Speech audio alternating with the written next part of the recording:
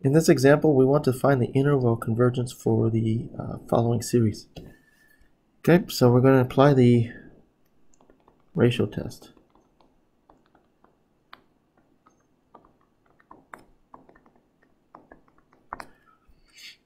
Alright, so we need, so to do that we need to take the limit of the ratio of the nth plus 1 term and the nth term. Okay, so in this case we have, for the nth term, it is n factorial times x to the n, and the nth plus 1 term is n plus 1 factorial times x to the n plus 1. Okay, so we're going to take the limit as n approaches infinity of n plus 1 factorial times x to the n plus 1 all over n factorial times x to the n. Okay, so then this is going to give us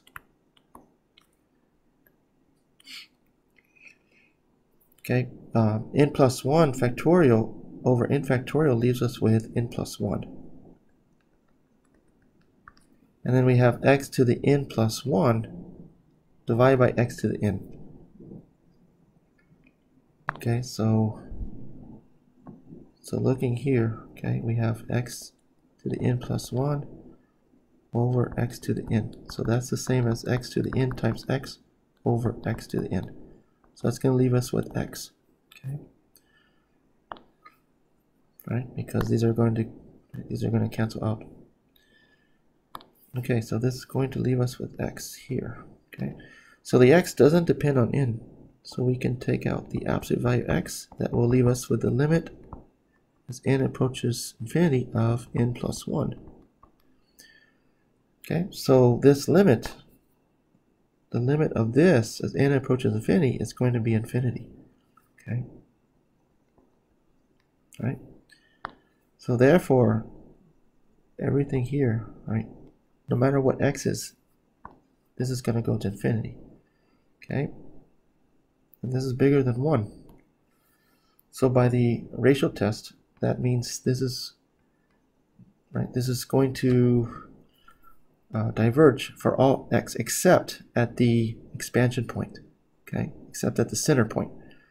Okay, so the series will always converge at the center. In this case, the center is at 0, because if you look up here, we have x to the n. Okay, so that means we don't have basically, you can think of this as x plus 0 to the n. Okay, so the series will always converge at the origin. Okay, for this, at the center point, which is in this case the origin. Okay. All right, so it converges. So therefore, the series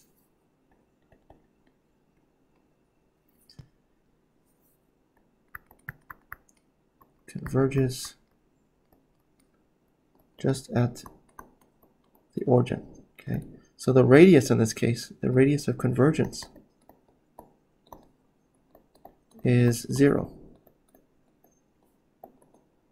because it's just at the point.